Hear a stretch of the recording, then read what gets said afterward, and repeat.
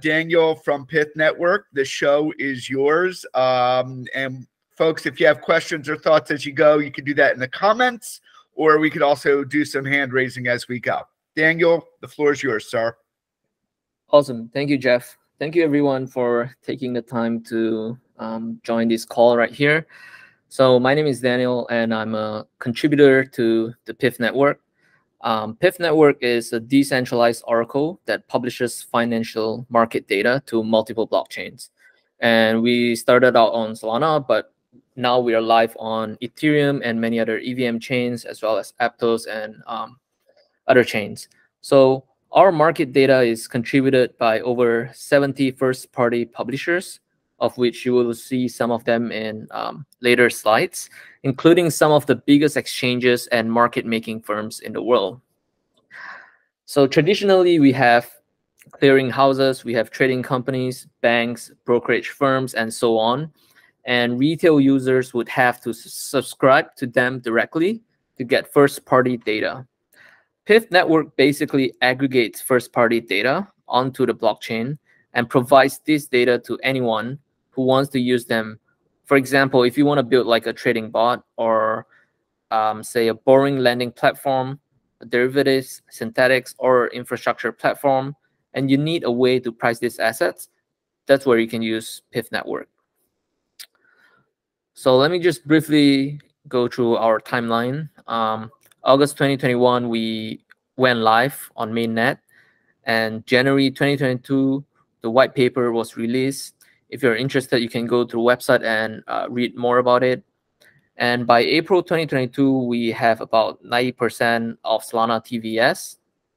And if you were in the crypto space in 2022, you know that NFTs were super hot. And so we basically were competing for precious block space with these projects. And some of them would spam the network for the newest NFT drop. And hence that caused us to fail to land price updates as often as we want to. And so we started thinking about other ways to solve this problem. And so if you look at August 2022 right here, it says PythNet PythV2 launches. So PythNet is basically a fork of Solana, but it is a separate network that is specially configured to be a proof of authority chain. So then it is purely just for Pyth Network to push price updates onto the chain. And October 2022, we partnered with Cboe, which is the largest US options exchange. In fact, the total options volume was 3.4 billion contracts just in 2022 alone.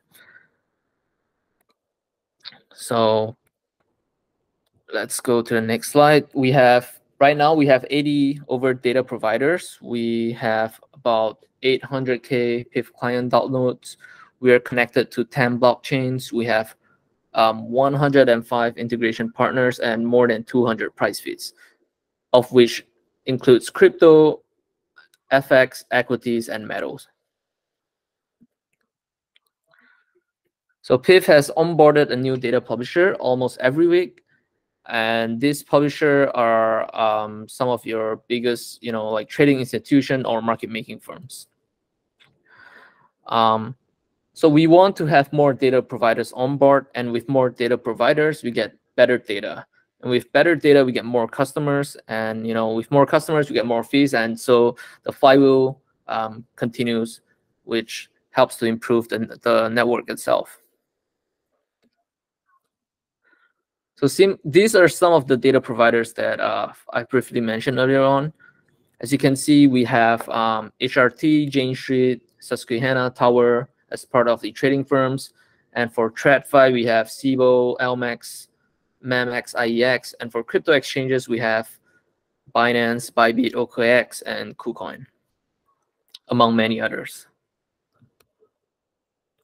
Right now, we have about 80 data providers, and we continue to onboard them every month. As for price feeds, we have about 218 price feeds right now. And these are some of our consumers that are using us. For example, you can see Solana, Synthetics, Ribbon, some of the biggest DeFi applications in the space. Right. So right now we have about 10 blockchains. We started out on Solana, and we're connected on Aptos, BNB chain, Aurora, Optimism, Ethereum, KuCoin, Arbitrum, Base, and Kronos, and many more to come.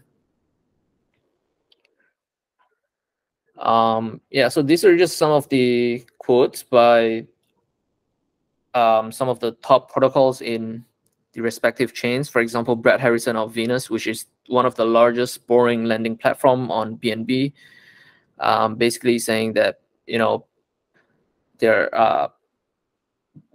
by using Pyth, they're able to access the time-sensitive and real-world data. And we are also live on Ethereum and Optimism, on Base, Kronos, Aptos, Arbitrum, and Polygon. So the future of Pyth, we basically want to expand to as many blockchains as possible. We want to make our data available anywhere and everywhere, so that anyone who wants to use our data to build something, they should be able to do so. And that also includes onboarding many price feeds, including crypto, more equities, more FX, more metals, and maybe even other assets in the future. Right, so that's a very simple brief on what Pyth Network is. Right now, I'd like to show you our website, followed by 2 demonstrations. The first one is to show you how you can use our JavaScript client to stream real-time price data onto your off-chain application. And the second one is to show you how you can deploy a smart contract on Solana using Pyth price feed. And you can play with the data however you want to.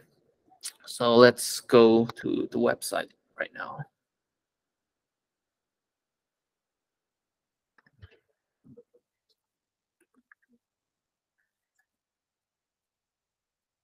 So if you go to pyth.network, this is what you'll see. And if you scroll down, you can see some of the stats here.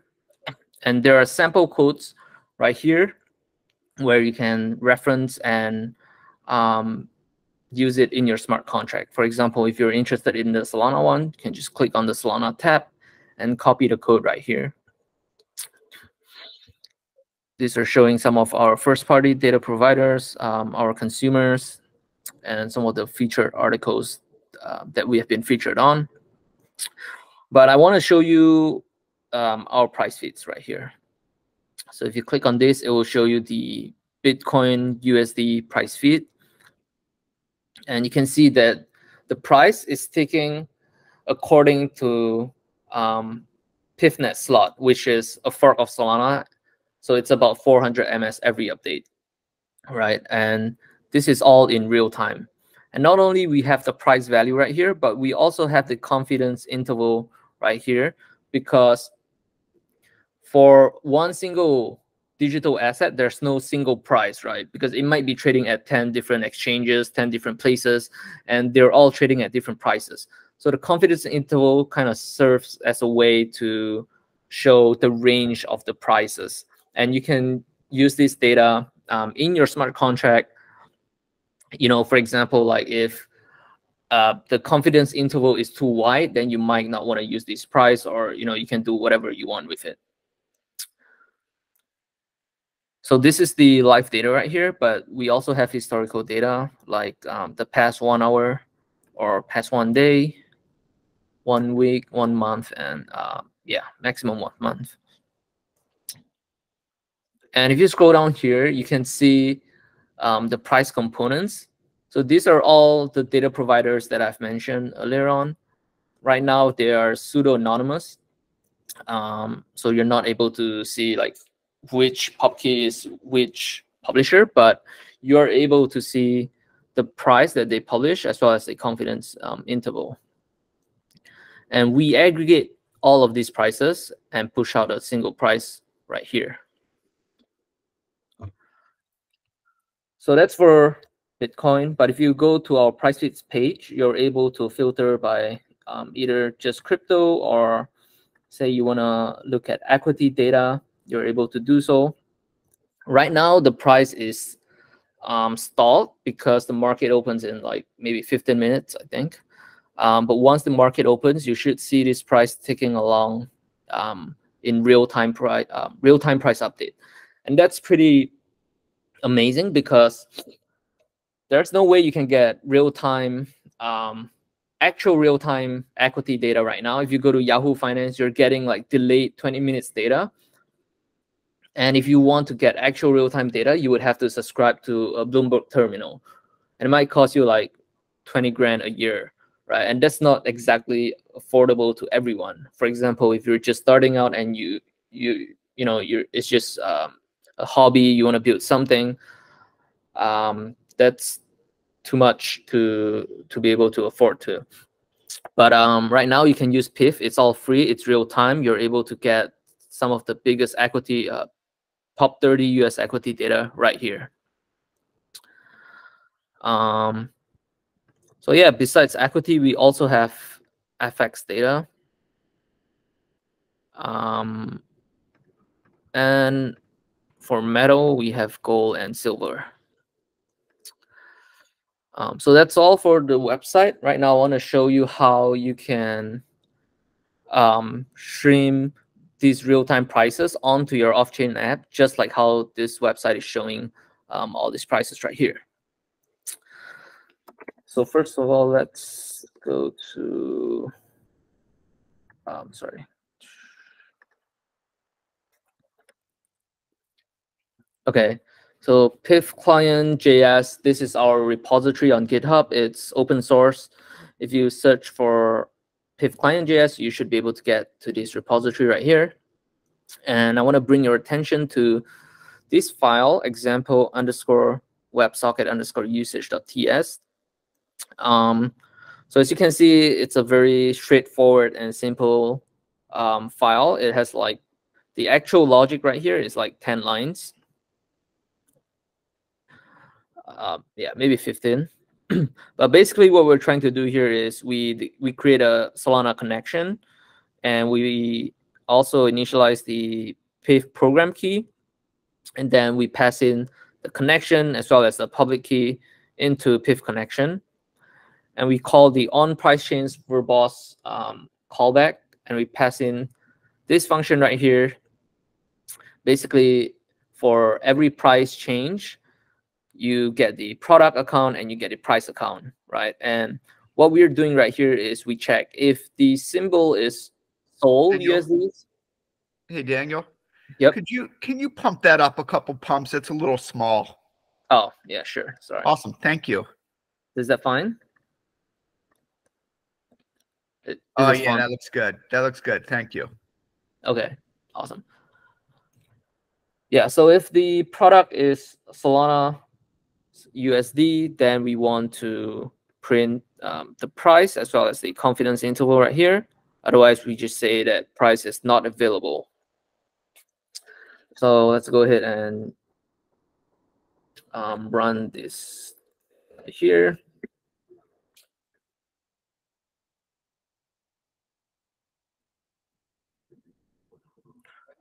Yeah, so you can see that this is streaming real time every 400 ms, and you get both the price and the confidence interval. So with this, you can do a lot of powerful things. For example, like if you want to build an arbitrage bot, you want to compare like Pyth prices against, for example, like Binance prices or Coinbase or whatever, right? You could do that. Or if you are building a DEX and you need a way to show the prices on your front end, you could also use this, use our SDK right here. Right, so that's just a very simple and straightforward demo for the JavaScript client. Next, I would like to show you how you could use our smart contract client to read Pyth price data into your smart contract and do whatever you want with it, right? So for this example, we have the Pyth SDK-RS, which once again, you could also find it on GitHub. It's open source. So if you go to the examples folder right here and go to Sol contract, there is a README file here, which shows you exactly how you can run the example contract right here. But before that, I would like to just briefly go through with you how the contract works. So for that, let's bring up the source folder right here and go to processor.rs. Okay, so for this example contract, we have two example instructions. The first one is to init the price feed, and the first thing you do right here is just check if the key trying to configure the price feed ID is authorized, and right here we're just checking if it's the Pyth program ID, right? Or if it's already initialized, then we throw an error. Otherwise, we will load the price feed from the account info, and then that's it basically. And the second instruction right here, which is really the core instruction of this contract, is this right here. It's called loan to value. And basically, it takes in the loan quantity and the collateral quantity. And then it checks right here. So it first loads the price feed, and then it checks if the maximum loan value of the price feed. And right here, this is for the second price feed, the collateral value right here. And this chunk basically just normalize the value, because for different price feed, they might be using different exponent. And lastly, we check whether the value of the collateral is higher. If the value of collateral is higher, then it's fine. If the value of the loan is higher, then we throw an error. So it's a very simple and straightforward contract. Obviously, when you use this in your own smart contract, you might want to do something a little bit more sophisticated. But this basically shows you a very easy way of how you can use Pyth data in your smart contract. All right, so let's go ahead and try to deploy this. I've already previously deployed the contract, so I'm going to go ahead and delete this and just do this live.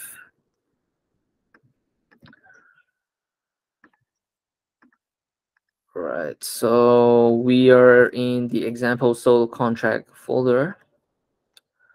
Just run this script. Okay, so finish building the contract. We're going to go ahead and set the RPC to DevNet. And then we're going to go ahead and deploy the contract.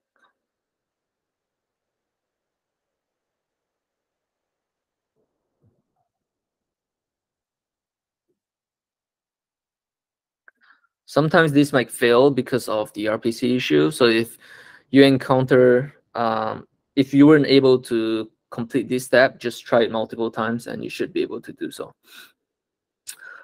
So once we've deployed the contract, the last step here is to invoke the contract, right? So let's go ahead and look at what invoke.sh does. Basically, we will just cd into this folder right here, install TypeScript, run build, and we'll do node invoke.js, which is basically the JavaScript version of this file right here. So let's quickly go through this invoke.ts file and see what it does. So as you can see, there is an invoke function right here, which take in loan and collateral, right? If you scroll all the way down, we see that there are two variables right here. So the first one is ETH2USD, and we have a pub key right here. And the way you can get this pub key is basically go to the website, go to Developers tab, scroll down, go to Price Feed IDs, change the filter to Solana DevNet, and say you want to search for Ethereum price feed. Then you can click on this price feed ID and just copy it and paste it here. And as you can see, it's the same price feed ID. So same for USDT. Let's just check if this is USDT. So you can see this is indeed USDT. And we pass in the price feed ID to the function. Right. So let's look at what the function does. Well, this part basically just reads the contract key pair. And if you scroll down, we prepare the pair account to get the airdrop. And then we try to create an instruction right here. Over here, we prepare the accounts and create the instruction data for the transactions. And right here, we invoke init instruction, which is instruction 0. And from line 78 to line 101, this is like the main logic of the code, right? So basically, it's invoking loan to value instruction. And you can see that this is actually hexadecimal string. So this equals to 1, right? And this is 3,000. So we have, if you remember earlier on, loan was ETH. So this is saying 1 ETH and collateral is 3,000 USDT.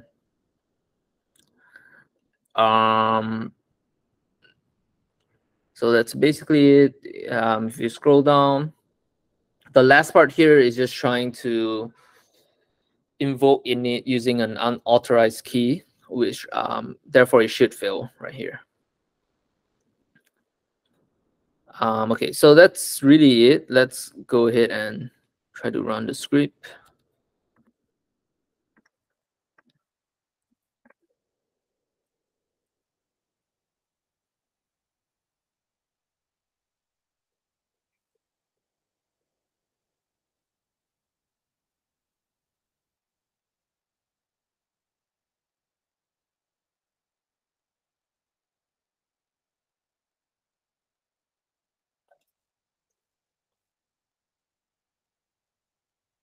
So this might take a while because it's creating multiple instructions on the back end.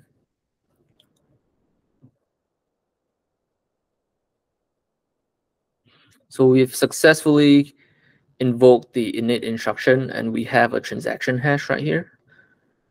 And right now we're doing checking loan to value ratio. And again, it succeeded. So we have this transaction hash right here. So let's copy this and take a look at what this instruction does.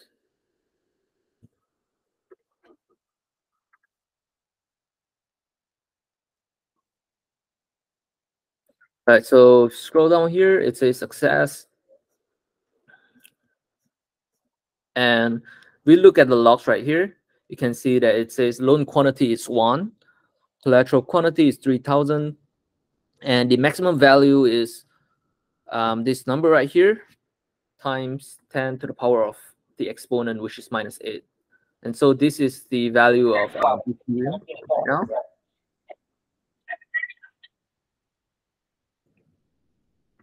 Go to DevNet and take a look at ETH. So yeah, this is the value that we're seeing right here. The minimum collateral value is this number right here.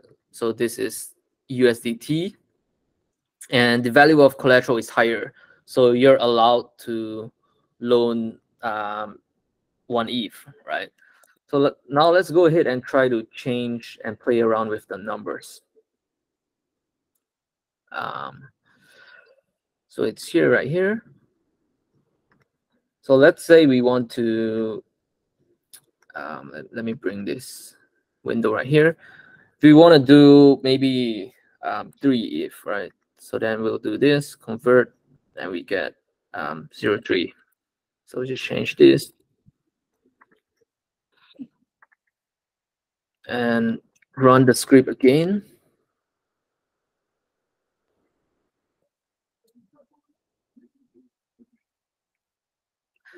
So this time it should fail because we only provided 3,000 USDT as collateral while we are trying to borrow 3 ETH. And the value of the loan quantity is way more than the collateral. So it shouldn't succeed. Let's see.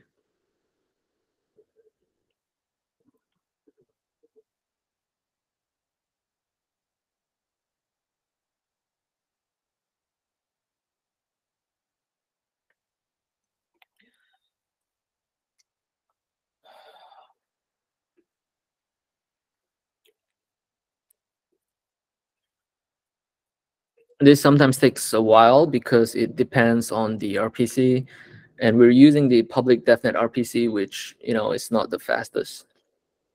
Okay, so as we expected, it threw an error right here. It says loan quantity is 3, collateral quantity is 3,000, and the loan value is this number, which is way more than this number right here. So there's an error, right? So yeah, or if you want to change, for example, from ETH to BTC, you could also do that.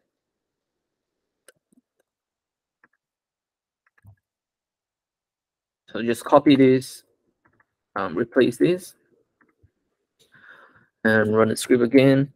And once again, it should fail because 3 BTC is way more than 3,000 USDT.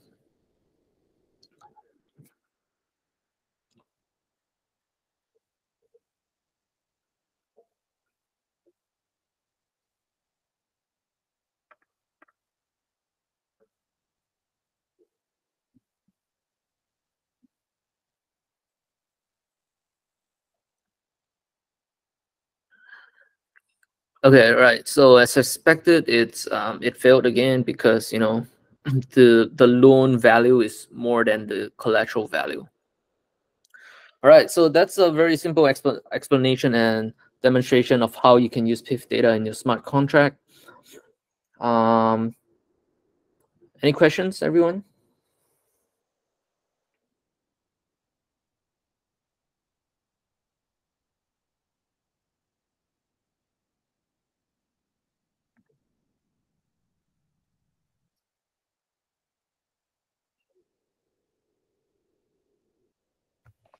No So questions? I do have a question. Because this is something that is relevant to a couple of our cadets, and we've actually talked with Ed a little bit about it. What about carbon credit regenerative finance type feeds? Is that something that's coming? How can we do that? Yeah, it's a very good question.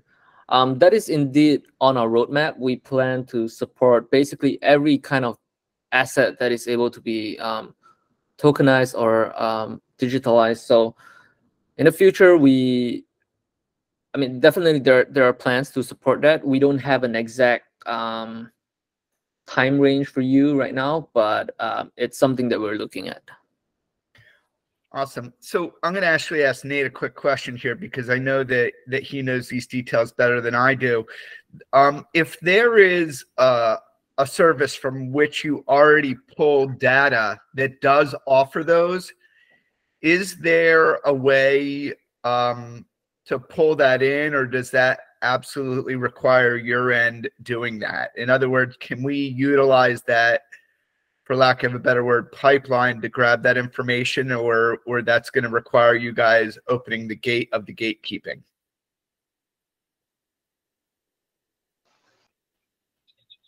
So, in my opinion, you need to have data providers to do that. That takes time to validate, right? Yeah.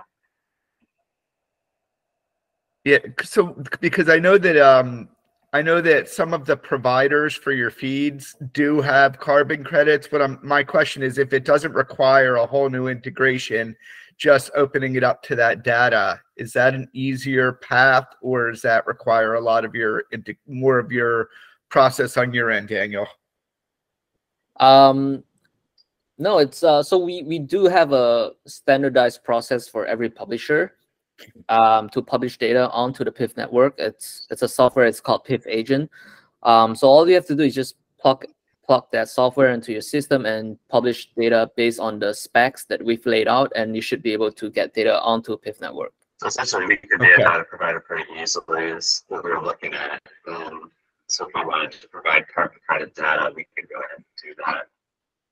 Like, because in Pyth, which I found out that it's actually, it has to be compatible with New York Stock Exchange, not something like delayed more than a minute.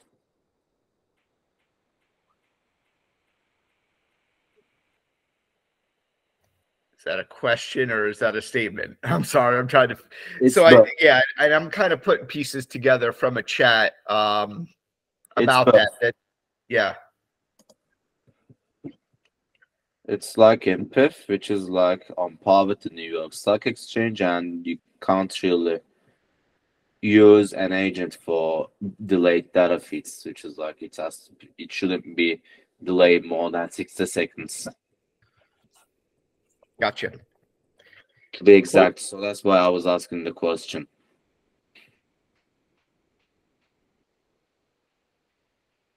Okay. Any other questions?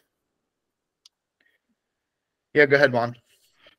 Yes, I'm interested in understand how Pyth works. Do you have like smart contracts deployed in each chain? Do you have validators working in each chain? How do you obtain the data? Good question. So on Solana, we started on Solana, as I mentioned earlier on, and we deployed our smart contract on Solana. So you're able to directly interact with the contract on Solana to get the price feed data that you want. But for cross-chain, it works a little bit differently because deploying the contracts onto each specific chain directly, first of all, it's not very efficient because we would have to continue to push data just like on Solana. And if no one uses the data, it's every time we push the data, it costs gas, right? For example, on Ethereum, it's going to be super expensive. It's not efficient. And if no one uses the data, it's just very wasteful. So the way that we've designed the cross-chain model is a pool model. And basically, the way it works is that we have an off-chain oracle, which you can get all this data, all these real-time price feeds, and then when you need to do something, for example, like a borrowing lending platform, when you want to liquidate your user, the way you would do it is you would get these price updates, and then you would send a price update on-chain to that chain that you're on. So if you're on Ethereum, then you would send a price update. And so the responsibility of updating the price goes onto the consumers and not onto Pyth. So that makes it way more scalable. And the way we bridge the data right there is by using Wormhole. If you don't know Wormhole, they're a generic messaging protocol where you can not only bridge like a token, but essentially just a generic message. Yeah, and I want to just highlight the importance of that model, right? If you go back to like Chainlink,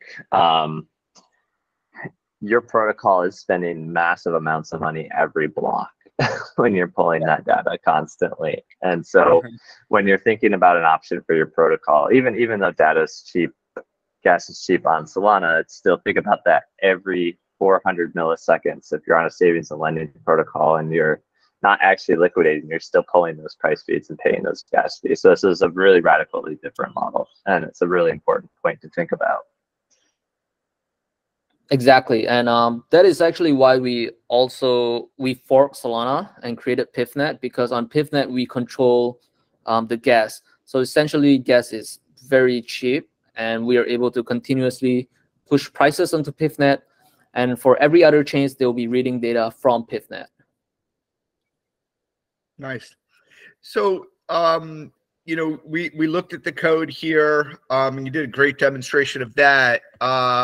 If I'll use a random example here, if I needed to pull some price feeds on a time schedule.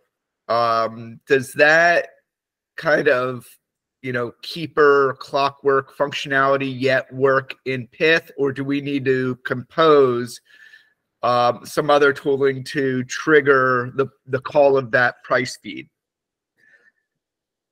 It's a good question, good point. So we don't provide some kind of keeper or crank function, but from my understanding, there are a couple of other protocols on Solana that's able to help you do that. For example, like Clockwork or other automation protocol. I'm not very familiar with those protocols, so I don't have like a good answer for you on this. Yeah, and I only asked that not because I want to make a comparison to Chainlink, but the Chainlink model does have the price feed and the keeper, which I think they call automation now. So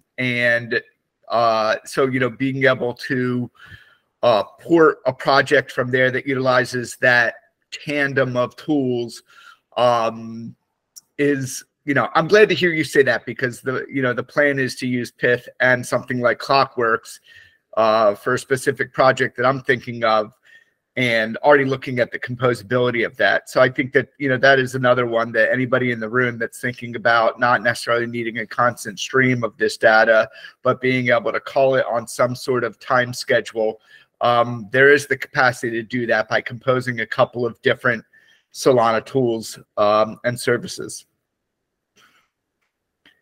Any other questions?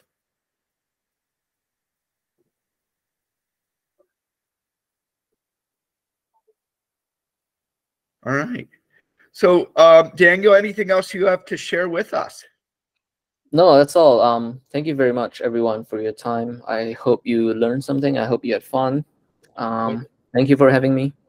Absolutely. This was great. Daniel, I love the demonstration. Did a great job with the code and showing everybody how to use it and integrate it, which I know is very much appreciated by, the devs in the room. If we need to get some support, what's the best way to get in touch with you folks at Pyth? Yeah, so we do have our socials on Telegram. It's @Pyth Network, or Discord, or if you could just go to our website, and actually it's all here. Just go to the main page and scroll all the way down. Our socials are here. We are mostly active on Discord and Telegram, so just pop in and ask your questions, and our friendly community managers or developers will try their best to help you with your problems. Perfect. I'm sure you'll be seeing a number of us over there. I definitely will be in there.